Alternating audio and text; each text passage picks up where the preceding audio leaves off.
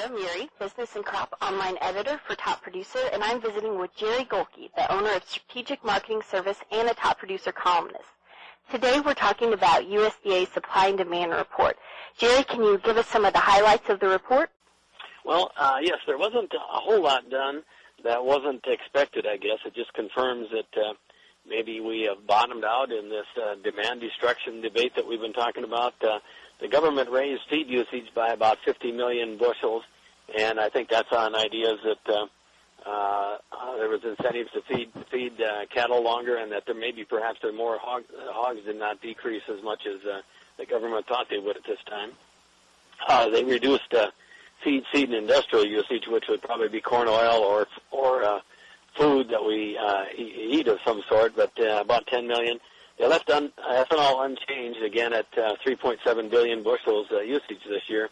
And that's interesting to note because they've been pretty staunch in saying, ethanol is not going away.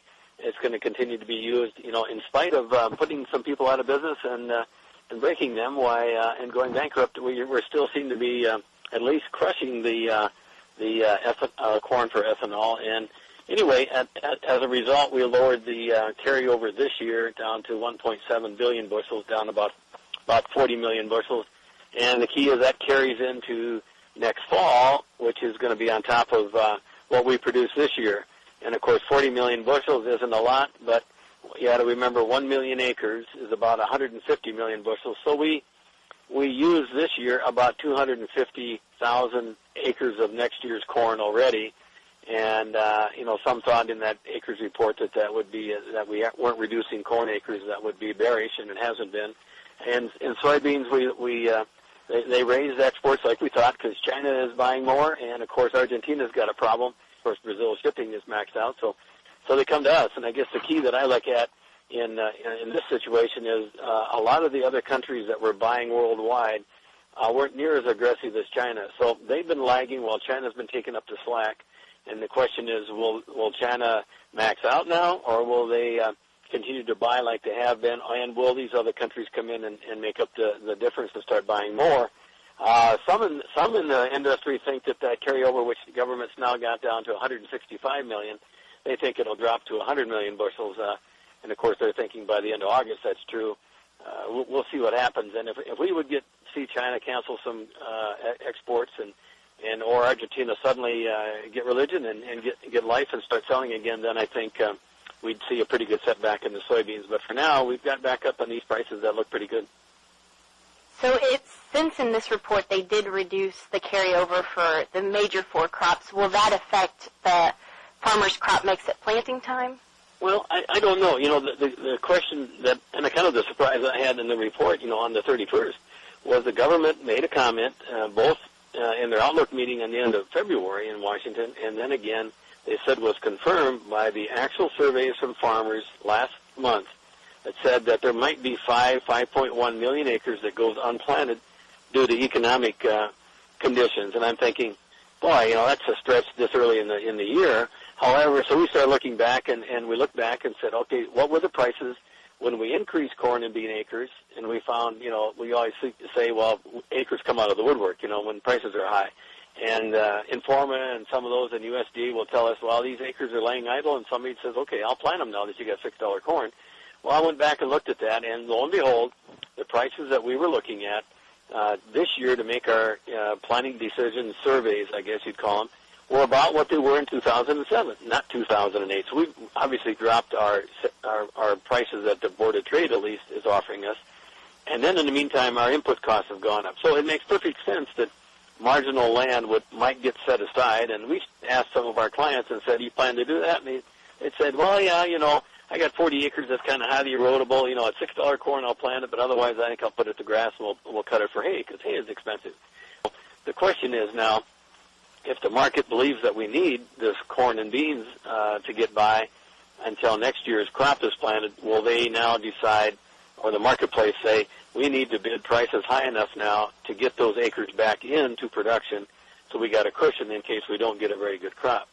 I've gone ahead and extrapolated out these numbers, and my crop surveys were a little higher in corn and a lot higher in beans. I brought them back and said, all right, if we plant another 700,000 acres of corn and another 500,000 acres of beans, by chance, what would happen if we got only last year's yields?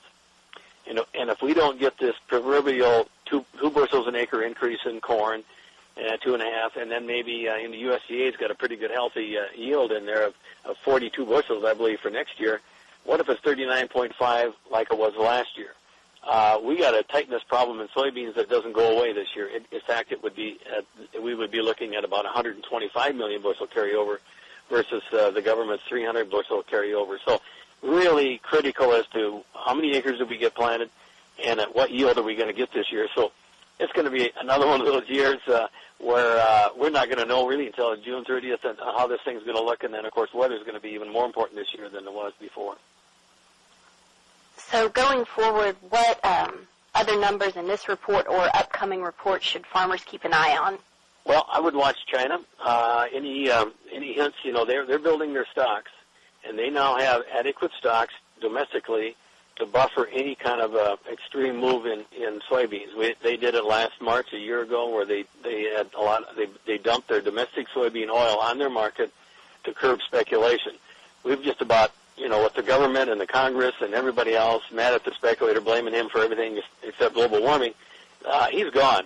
Board of Trade volume now by everybody is down about from 40 to 60% in some commodities. So you can't hardly get a speculator out there that wants to buy anything. The stock market, grains, he wants a story, and there's some doing it, but nowhere near the kind of volume and liquidity that we had last year. So if we see for some reason soybeans going up another $1 or so, that'll bring some beans into production in the United States. But then China might just say, all right, that's enough. We're not going to inflate it. This thing. Let's dump a few beans on the domestic market, or let's cancel a cargo of beans. So I look at it as to myself, can the world really consume $12 soybeans and $5 cash corn, or say $6 on the Board of Trade? I doubt we'll get that high without a crop problem, but even $5 corn can.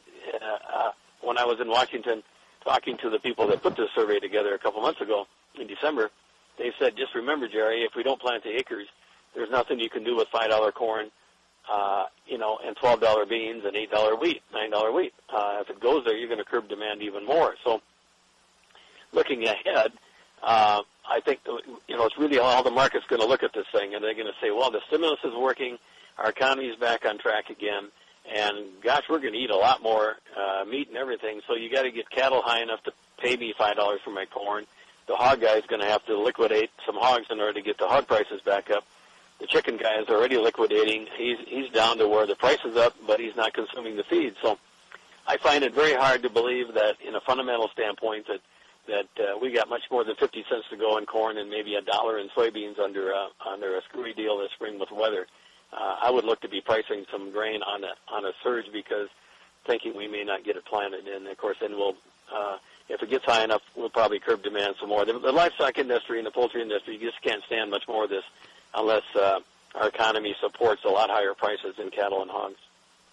All right, and one final thing, what you really want to watch today, I believe, is how the market closes. We've been anticipating a good market, a good crop report this time, not a bearish one, and we got it, neutral to friendly.